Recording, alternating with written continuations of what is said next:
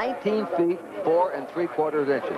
Bubka holds the current record, 19 4 1/4. Here he is, Vigneron, for a new world record.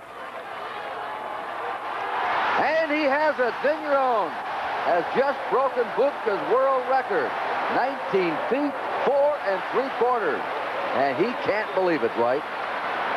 Well, you know, Kurt, this is not the first time that Vigneron has stripped Bubka of a world record. Indoors, right at the European Indoor Championships, the last big meet of the year, Vigneron won the competition and broke Bubka's world record. Also, Vigneron broke the world record at this competition last year. You can see here he's really determined. He has very high knees. He's going to give a lot of energy to this pole, which he has to do. He's holding a little bit higher than he did at 19.2. Really goes to the pocket, goes straight for the bar.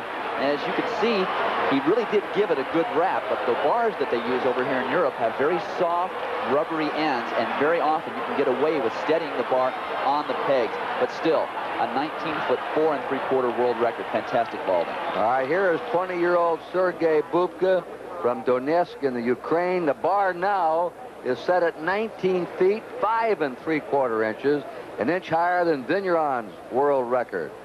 He was little known 2 years ago, ranked 30th in the world, and then came through to win the World Championship in Helsinki. Here he is going for a world record, 19 5 3/4. He's got it! A new world record. Sergei Bubka has just broken Vigneron's world record. Incredible, these two tonight. Two world records, one right after another. And Bubka acknowledging the crowd. 20 years old, what a future he has. He's been on an absolute rampage here in Europe. Let's watch his power, Dwight. Look at his determination here, Kurt. He's not going to allow his world record to be taken away from him for 1 second. He goes straight for the bar, just flies off the pole, doesn't work off the pole at all.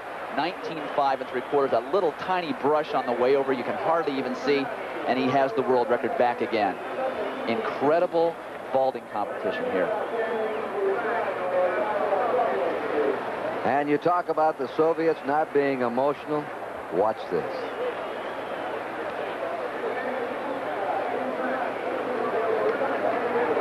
A historic night here in Rome with a tremendous competition between the Soviet and the Frenchman. And they'll be moving the bar even higher. And we'll